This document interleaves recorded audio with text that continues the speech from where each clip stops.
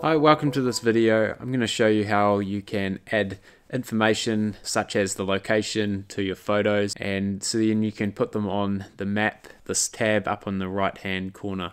Some photos, depending on your camera, might already have the location data recorded when you took your photo, such as this photo that I have selected, which is a GoPro photo.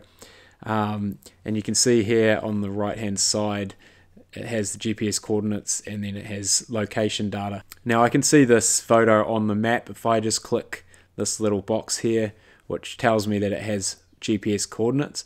It goes to the map tab or the module, and then you can see here there's like a pin. So this has all been automatic from the just the camera, and it's done a pretty good job. That is exactly where that photo is taken. But not all photos will have that location data. This photo here, as you can see on the right, it doesn't have any GPS coordinates or any location data. So I'm going to have to manually add this to the map. To do that, it's pretty easy. You just have to go to the map tab, and I'm just going to type in up here the search. I've already got it in here. I'm going to search Premier Highway. So if you have an exact location, then you can find it. This photo that I took, I can't really remember where I took the photo. It was somewhere on the road here. As you can see, I've already added a photo to the map, and if I hover over it, you can see the photo that pops up.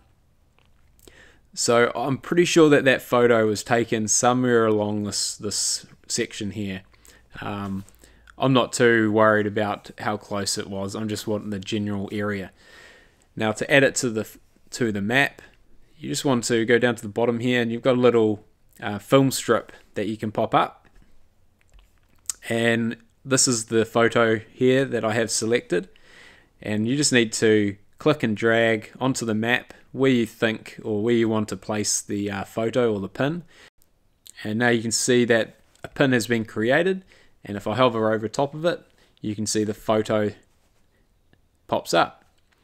And if I go to this photo back in library, you'll see now there are GPS coordinates in the metadata. This little icon pops up now, and it has photo has GPS coordinates.